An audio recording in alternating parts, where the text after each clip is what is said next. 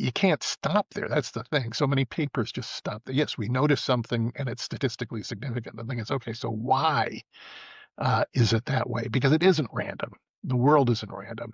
This is something Ed Thorpe, a good friend of mine, taught me. Ed Thorpe's the black mathematics professor who invented blackjack card counting and also did a lot of other stuff, including with Claude Shannon, who's the father of information theory. They built the world's first wearable computer to beat roulette. And what Ed taught me about this, he said, look, all the opportunity in the world is finding the randomness in things people think is deterministic.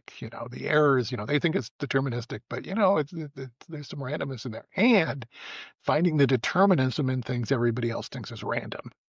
And these are the secrets to, and not, this shouldn't be secrets really, they're pretty obvious. This is how you find opportunities, is to look for these things. So I'm constantly looking at things, everybody predicts this should happen, but that happened. And it wasn't random. There's a reason for it.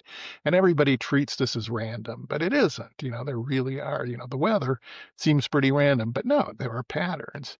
And sometimes they're opportunities with it. And in any case, they help you understand it. It's explanation you need.